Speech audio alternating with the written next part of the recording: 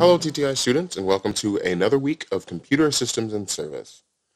This week we're going to be working on installing and running the program Eclipse. It's a programming environment specifically for Java as well as JavaScript and HTML5.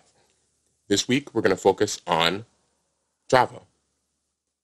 Now we're doing an intro to programming. So there's a PowerPoint that goes along with this that goes over some very basic programming principles. We'll talk about that a little bit more in depth later on. For now, we're just going to do a simple activity that's going to help you all with understanding how programming works on a very base level.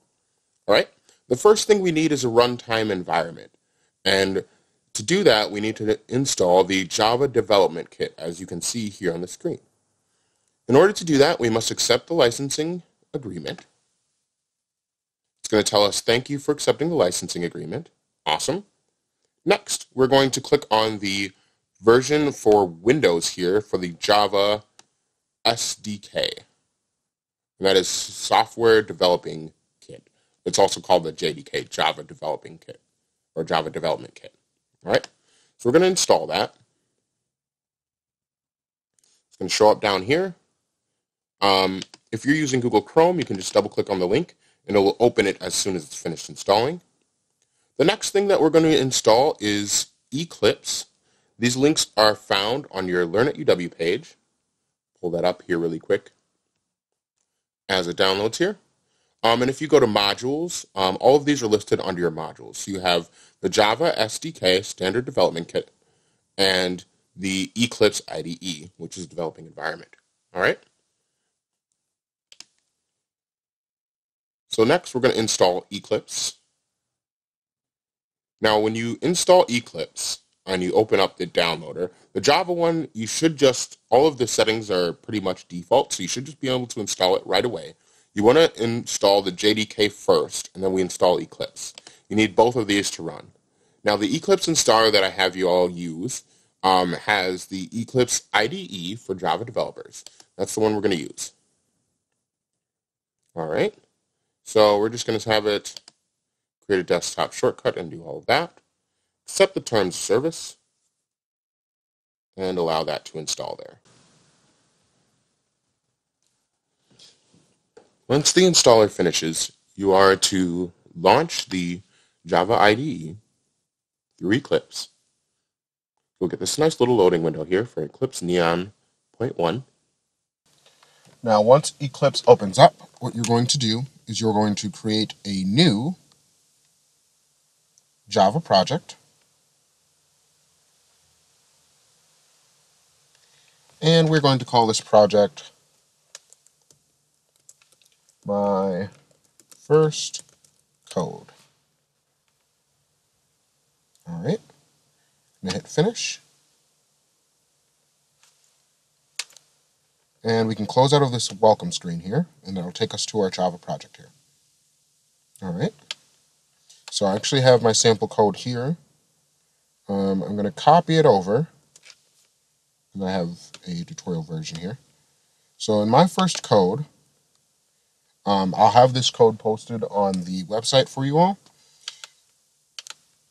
You're going to create a new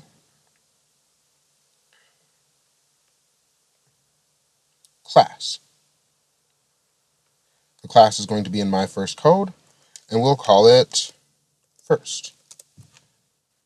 You can call it whatever you like, as long as you keep the naming system the same. And I'll show you why that matters here as well. So I'm going to paste my code here. Right now I have a sample code here with the sample text. So what you're going to do, it's just going to say hello world, the sample text that I'll provide for you all. You're going to say hello world, and you're going to say I am, and type your name. Now, right now I have it named after my sample project here, but one of the things that you need to keep in mind is that this title here needs to match the title of your file name.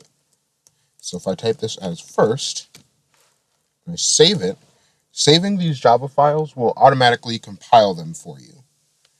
All right? So all you have left to do is to run the program, and down here in the bottom, it's going to tell you what actually prints out. So this statement here, system.out.println, that is your actual code. Everything before it is setting up the environment for your code. Similar to HTML, how we have to identify the type of document, and in our header, we have to identify any CSS classes that are attached to it. So public just means that this class can be seen by other classes. And this area here is called the main method in Java. Within this main method, you have an input. We're actually not going to worry about it because it's a string array of arguments.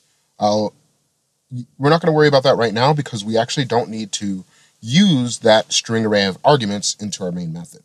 Using other methods, you can actually do things like loops. And with a loop, you can introduce a variable that'll actually count how many times that loop goes. So there are different ways you can use these variables, but think of it as an x in an algebra equation. So it's an unknown variable, right? So we have public static void main. This is just the general way that we set up our main method. And this inside statement here is actually called the method once again. And our code here says print. Now remember from Ubuntu that print isn't actually printing out things from a printer, but it's actually just printing it to the screen. All right? So there you have it. Last thing you're going to do is you're just going to take a screenshot. So you can go to Snipping Tool.